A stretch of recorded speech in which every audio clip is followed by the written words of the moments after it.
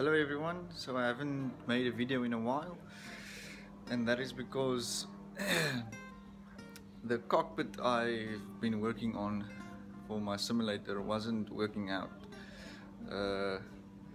Was a bit too big and out of proportion. So what I've done is I've made a new one, and there it is. So I've decided to build the second one out of wood because it's much easier and quicker than fiberglassing and making a mold and everything. So it's basically made out of MDF strips, some pine, and then covered in plywood.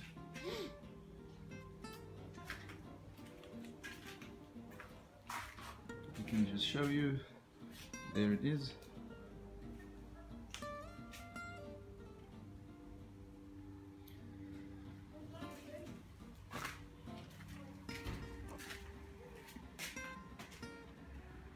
So this one is about 120 millimeters narrower than the other one.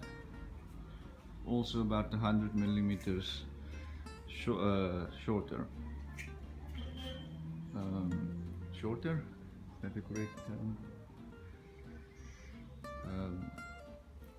Yes, the other one was way too wide, and didn't quite look like an aircraft cockpit. Now, the way I got the shape of the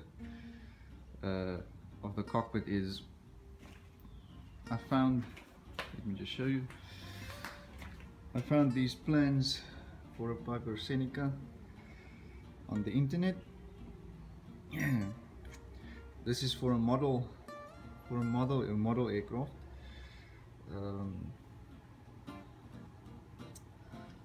I don't know what the precise scale is. They don't show it, or they don't state it, but I worked it out comparing it to the actual aircraft. This one is about well, the actual aircraft is about 5.7 times bigger than this one. So what I've done is I took these drawings of all the ribs and I scaled them up 5.7 times the original size. Then I printed them out on lots of paper, full size, and stick them to a piece of wood or to the MDF, and then I basically just cut around them to get the shape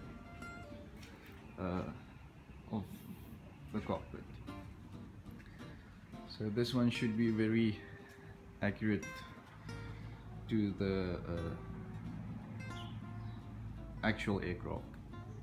I've also started building the instrument panel.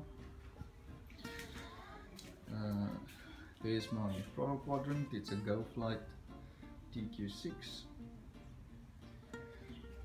Here's the instrument panels, and it's a bit sunny.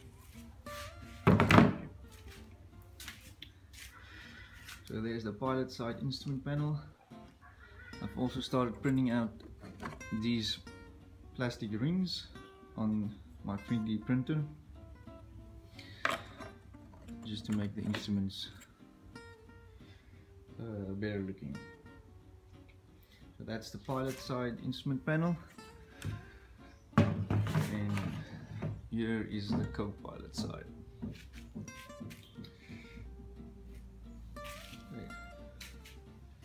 And those two computer screens will go behind each of these instrument panels. I also found these two seats. It's basically office chairs with the armrests removed, and I made these steel brackets in place of the armrests so that they will fit inside the cockpit. but it's basically just office chairs, and I'm gonna put them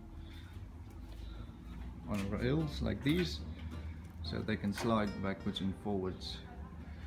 Well, they will be able to slide all the way out of the simulator to make it easier to get in.